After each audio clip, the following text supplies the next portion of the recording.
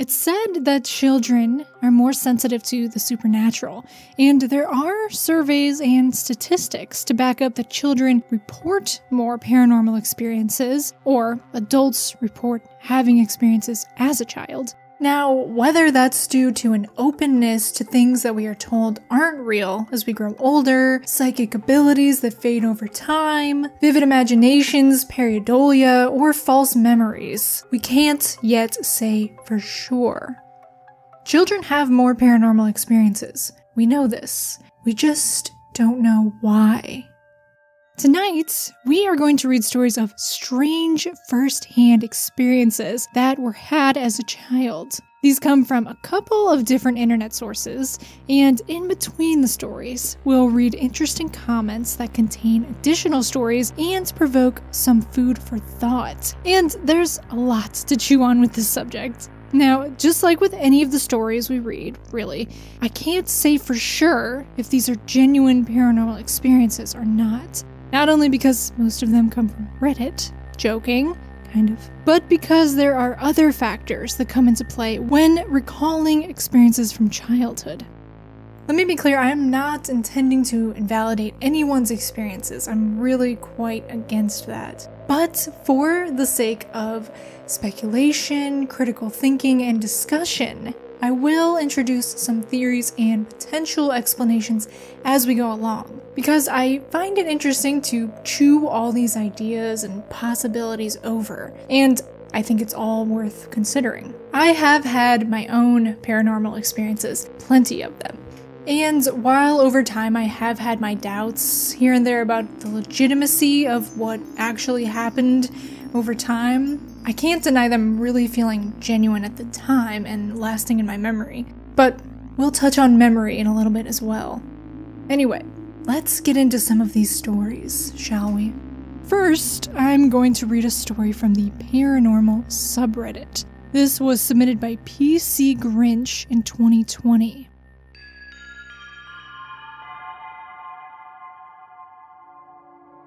When I was about 4 or 5, I remember waking up to somebody talking to me, but of course, no one was there. I kept hearing a little voice that said, "Hi, hello, good morning, how are you?" I tried finding the source of the sound, and according to my memory, it was coming from a plush lobster that I put in my closet. I noticed it was moving on its own, and I think trying to wave. As nice as the little lobster was, I was terrified and ran out of my room to tell my mom. She told me the sound had to be the hamster running on the wheel, except the hamster was all the way downstairs, and I'm pretty sure what I heard was someone talking. The lobster wasn't mechanical in any way. It was simply a plush lobster with a hole for puppeteering, and that was it. No voice box, no nothing. Although I did have electronic toys at the time, I'm positive none of them said anything that I heard that morning.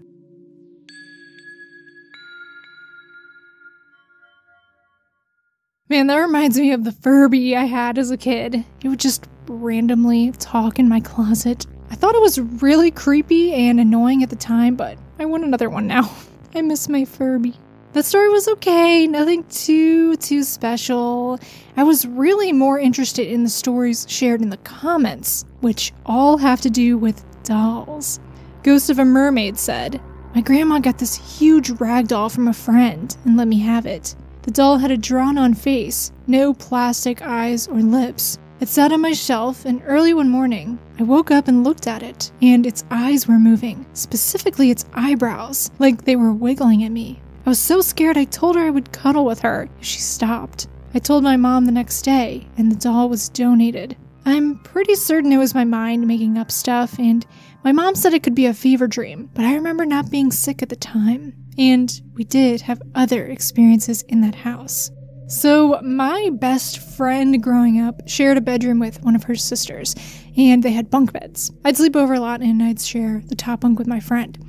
They had this little ledge or shelf that ran all the way around the room, pretty high up, not too far from the ceiling, and lining the shelf were porcelain dolls. Apparently, it was a tradition that their grandmother bought each girl in the family one of these fancy little porcelain dolls for each of their birthdays. And I was probably 12 or so at the time. So between my friend and her little sister, there were probably around 20 dolls lining this room, gazing down at you with their blank eyes from this high shelf. However, sleeping in the top bunk put you at about eye level with them. I remember one night, my friend and her sister and I were all in bed, lights off, but not yet asleep, just talking. And one of them, I can't remember which one, if it was my friend or her sister, but one of them remarked how sometimes they would see the dolls blink their eyes as they sit up there on their shelf. I'm pretty sure I stopped making eye contact with the dolls after that. Another comment on this thread from The Real Mexicat says, "My sister was very young and telling a story to her doll. She was really into it until she stopped for some reason. A weird, hollow voice came out of the doll. Y luego? Or, and then? Sis never played with that doll again. Mom threw it away." Now, that's creepy. Of course, a lot of people are afraid, or at least creeped out, by dolls. I think it's a combination of their lifelike features and fixed faces. It's like an uncanny valley thing. Human brains are very perturbed when we can't read another human's facial expression. Anyway, for the next story, let's jump on over to your ghost stories. This was submitted by Farm Frau from Canada, and it's called Weird Childhood Experience.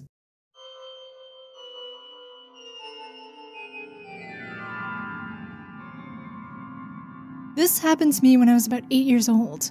When I was little, I had a blanket that I'd had since I was a baby that I always slept with. One night, I'd gone to bed as usual and fallen asleep. I woke in the middle of the night. I don't know why. Usually, I sleep like a log. The foot of my bed faced my closed bedroom door. As I looked at the back of the door, 2 spots of light appeared on it, about 5 feet up from the floor. They seemed to be swirling in circles, a sort of greenish-gray light with sparkly bits in it, sort of like an old-fashioned TV when the cable was out, that snow you'd get when that happened. As I watched, these 2 balls of light popped off the door and became these small creatures, about 2 feet high. They glowed greenish with sort of barrel-shaped bodies, no necks, and short arms and legs. I don't think their mouths moved, but they seemed to be communicating to each other. I could hear some squeaky little sounds coming from them. One of them walked to the end of my bed. I sat there frozen. I was so scared I couldn't move. The creature started to tug on the bedspread, pulling itself up onto the end of the bed. I was clutching on one end of my baby blanket. This thing started tugging on the other end. We had a short tug of war, and I felt my arms go rubbery, and I let go my grip on the blanket. The creature took it, climbed back down to the floor. Then the 2 of them popped back up on the door, becoming the circles of swirling light again, this time with my blanket spread out in a square against the door behind them. They swirled around for a few seconds, and then everything seemed to suck through the door, just disappeared. I could suddenly move again, and dove under my covers, heart pounding and shaking like a leaf. I stayed like that for a long time, and eventually must have fallen asleep. The next morning I had forgotten all about it. I had breakfast, went up to get dressed, and my mom told me to make my bed. That's when I remembered the blanket, and the weird thing that, by this time, I figured was a very intense dream. I looked for the baby blanket. I couldn't find it. I tore the bed apart, looked between all the other sheets, looked under my bed, my closet, and the laundry basket. I asked my mom if she took it to wash. She said no. I asked my brothers if they took it, and they both said something helpful like, "No, I didn't take your stupid blanket." I started looking around the house. I couldn't find it anywhere. I went down to the basement, and there it was, hanging in the middle of the room from the ceiling, from the floor joists of the living room above. It wasn't attached with anything, just one edge of it stuck to the side of one of the beams and hanging down like a flag, like they wanted me to find it. I told my dad, who didn't believe me. Never told anyone else until just a couple of years ago. I'm nearing 50 and remember it vividly. I swear this actually happened. That's a fun one, isn't it? Although, naturally, I'm sure it was terrifying for the person who experienced it. I can imagine Freud or someone saying that it was a symbolic hallucination or dream communicating the subconscious awareness of needing to ditch their baby blanket. They, of course, state that they felt they were awake during the experience, although it's easy for someone outside of the experience to presume that this was just a strange dream. False awakening is a sleep disturbance in which you have a very convincing dream that you've actually woken up, but you haven't. I used to have these all the time when I was in high school. My mom would tell me to get up to get ready for school, so I would. I'd wake up and start getting dressed, then I'd hear her calling out for me again, but much more irritated, to wake up. I'd grown back that I am awake, but after doing so, would find that I was actually still in bed, and me previously getting ready for school was just a dream. Apparently, strange lights are commonly reported in false awakenings. Here's what psychologist Susan Blackmore has to say on the subject.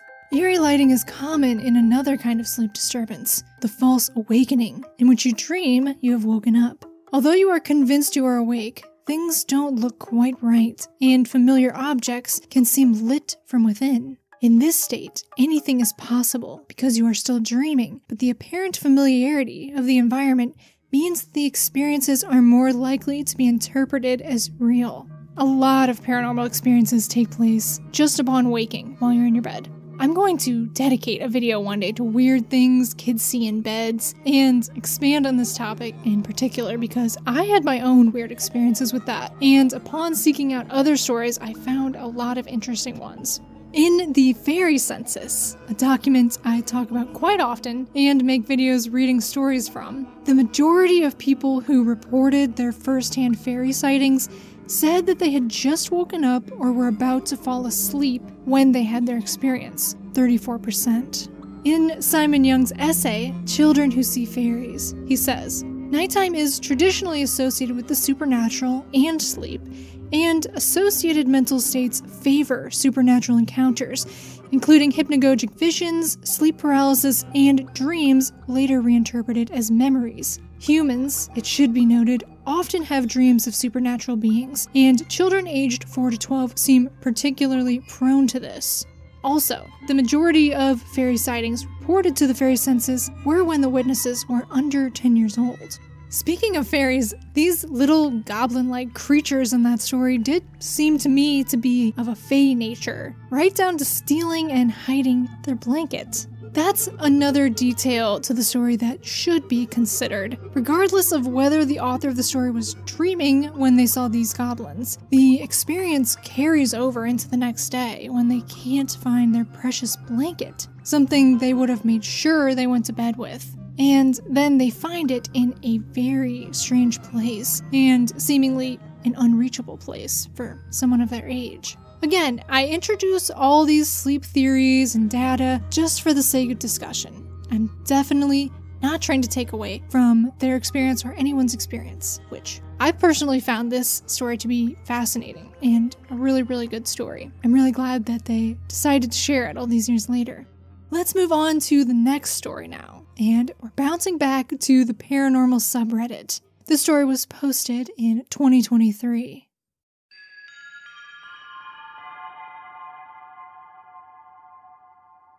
I don't remember exactly how old I was at the time, but I was still in kindergarten. When my dad picked me up, we often used to stop by in a park on the way home. For a little context, my dad was, and is, a great man, and when I was little, around that same time, he used to make maps for treasures for me, and he would actually hide some real treasures around the park so that I could find them. Back to the story. We were in the park as usual, and while we were walking, there was a sewer hole from which were coming waves of steam. We were heading towards it, and I remember my dad saying, "Look, maybe here is where Santa prepares the gifts for the good children." I laughed a little because around that time I already knew Santa wasn't real. Then, as we passed by the hole, I looked through the holes of the covering, and I saw a man wearing a weird, triangle-shaped hat. Everything happened very fast, and I could only barely see through the holes and all the steam, but the man was sitting at a table, and it looked as if he was writing something. When I saw him, I remember freezing for a little moment, and there were many things going on through my little head. I thought either that this was a real elf and my dad was telling the truth, or maybe it was a man hired by him for me to see, just like he had hid all the treasures. Anyway, I didn't tell him anything and he didn't say anything either.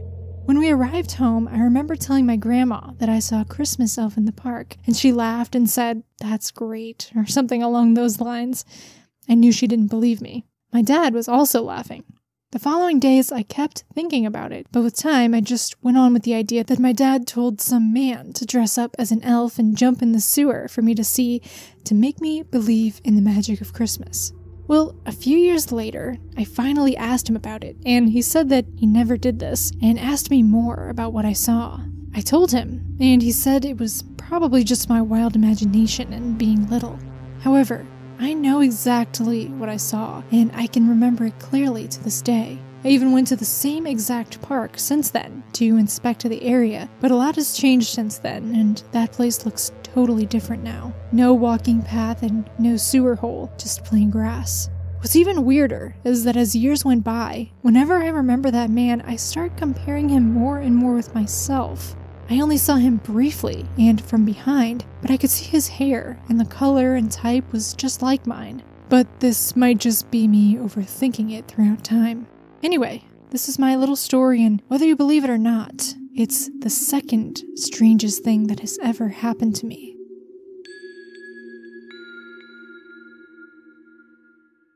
Now, a lot of the statistics we have for paranormal experiences had in childhood are collected in adulthood. And the majority of retellings we hear of childhood experiences come from adults. The person in this story admits that they may have embellished or distorted memories over time. And I think that's a fair speculation. If you've had a supernatural experience as a child, you may have a very clear memory of that event. I've even gone back and forth with doubting my own paranormal experiences. And, like I said, I'm not taking away from anyone's experience or attempting to make you doubt or question your own memory. But the human brain is known to fill in the blanks when it comes to all kinds of different information, including memory storage. I'd like to read a bit from another article by Susan Blackmore.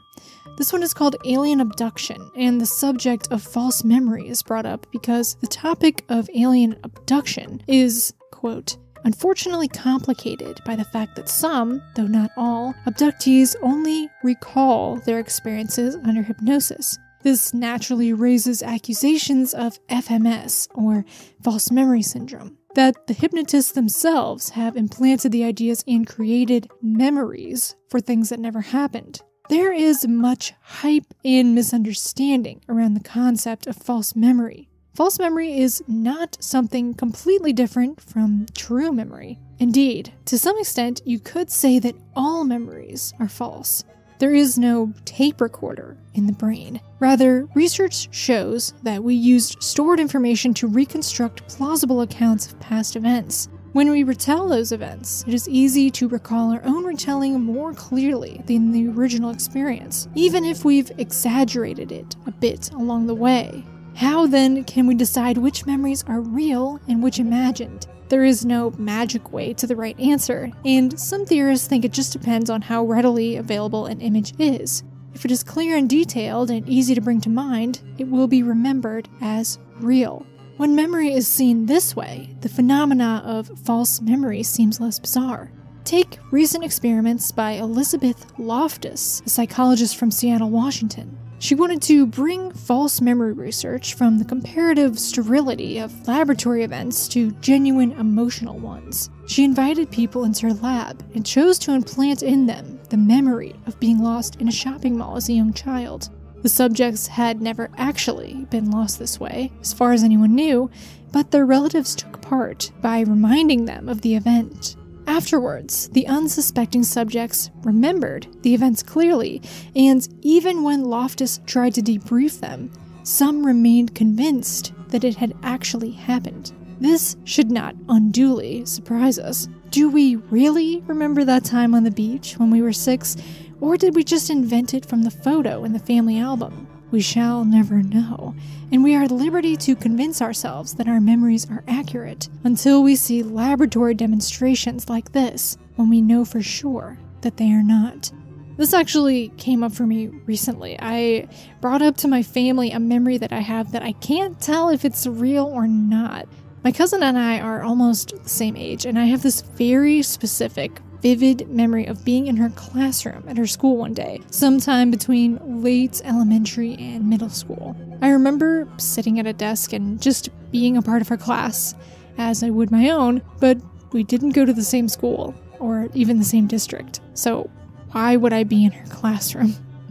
It doesn't really make sense, but I have this picture-perfect memory. I remember walking in the halls between classes as well, and all, the hubbub of people in the hallways going this way and that. I told my mom, cousin, and aunt about this the other day, and they were just as puzzled. None of them remembered it or had any explanation. So, it probably didn't happen, and maybe it was a dream, but it's still so strange how I can keep this in my mind all this time, and why it's there in the first place. There's also something to be said about the power of suggestion. Let's read a few comments under this sewer elf story.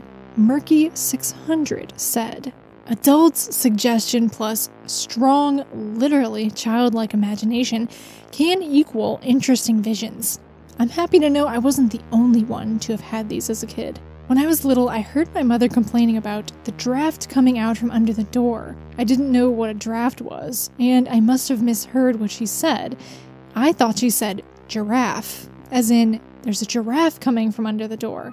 So I sat down and waited to see a giraffe come sliding out from under the door. Eventually, I did. I saw a paper-thin 2D giraffe slide out from under the door, like a printout. It flew up and faded away. I ran and told my mother, who probably thought I was joking or being her usual half-crazy kid. Not the first time. I went back and watched other animals slide out from under the door. Reading other commenters remembering their similar experiences tells me that my experience wasn't an outlier. As kids, we have imaginations that produce daylight hallucinations. To this comment, President Calhoun says, "That's for sure. When I was about 5, my cousin was at our house playing with a jack-in-the-box. We later found out that she had the flu. My older sister, who was about 8 or 9, said that the jack-in-the-box was probably crawling with germs, and she took it and set it out in the utility room. I clearly remember going out for a look and seeing that the box was indeed crawling with hundreds of tiny bugs. They were as real as could be, in my mind." Bran says, "This reminds me of when I was a kid, and on our playground there were what people kept telling me were prairie dog holes, and I sat there watching one, not knowing what prairie dogs look like. I assumed they were small pink little poodles or something. Well, then out pops a pink little poodle from the hole, sees me, and disappears back down the hole. I chalk it up to wild imagination, but to me as a 5-year-old, it was a real experience." I bring these comments up not only because I find them to be very interesting, but because in the original story we read, if your mind has played tricks on you, or if this was a genuine experience. Either way, I find this to be a very compelling story. It just has such interesting visuals. Here's a bit more that they elaborate on in the comments. "The inside of the sewer looked as nothing I've ever seen inside another sewer. It was very, very deep, and it looked almost like a chamber of some sort with bright light and a table at which the man sat. There was no dirt or anything else that you would expect to see in a sewer." Of course, another detail that piqued my interest was at the very close of their story. They said that this was the second strangest thing to happen to them. And, come on, you can't just say something like that and then leave us hanging. Luckily, someone in the comments addressed this, and the OP gave their account of the strangest thing to have happened to them. I'll read it for you now. "It happened while I was in the countryside. I live in Eastern Europe. We had a house with a lot of terrain around it.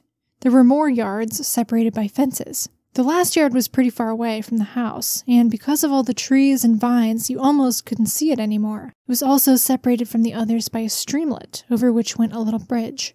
I wasn't allowed to go there when I was younger, since it was usual for wild boars or foxes to come and eat the rotten apples. That yard was next to the forest. However, One summer I was helping my grandma, and I had to pick up the apples and pears from the ground. I was pretty focused on finding apples and also a little scared all alone back there. I was around 10 at this time. There were many sounds, the water flowing, the birds, some crickets singing. However, through all the sounds, there was another one, which I didn't really mind at first, but then it became louder and louder. It was like something was going through the bushes behind me, but whenever I turned around, nothing was moving. I became even more scared, and I froze in my tracks. I was just turning around, analyzing everything around me. I was looking for a fox, even though it also could have just been a cat. However, as I was looking around, I suddenly saw a big snake rising from the grass and staring right at me. And I kid you not, he was golden, completely golden, with a head at least as big as my fist. I didn't wait a second, and I started screaming for my grandma at the top of my lungs, and I ran as fast as I could without looking back. My grandpa went with an axe afterwards, searching the area, but he didn't find anything. Neither me nor anyone else ever saw it again. I looked up different types of snakes, and I never found anything like what I saw. The closest was some water snake from China, but smaller, and I don't know how it could have been here in Europe. So, this too is another strange childhood experience. There is another giant snake story in an older video I did. That's a good one too. Giant snake is in the title of the video if you're interested to hear it. I don't think we can say for certain why children have more supernatural experiences, although there are a variety of beliefs and theories and possible explanations. And of course, it's very possible that not every strange thing that a child experiences is a true paranormal experience, but I also don't think that every perceived paranormal event experienced as a child are just instances of pareidolia and vivid imaginations. Some things are just too complex and involved to be a simple misconception. I, myself, had the majority of my own personal experiences in childhood as well. Like I said in the beginning, I proposed some speculation and analysis on these accounts we read tonight for the sake of critical thinking and thought-provoking discussion. I'm in no way seeking to invalidate these stories. However, I do think if you are face-to-face with an individual and they decide to share their story with you about a genuine experience, unless they invite analysis, it's probably best just to take in their story and reserve judgment for yourself. Hopefully you enjoyed these stories tonight and the topic at hand. Please let me know if you have had your own experience you'd like to share. I'm always grateful and excited to hear other people's stories. Clearly, it's my absolute favorite thing in life, is to hear an interesting and strange story. Thank you so much for tuning in tonight, and I will see you next time.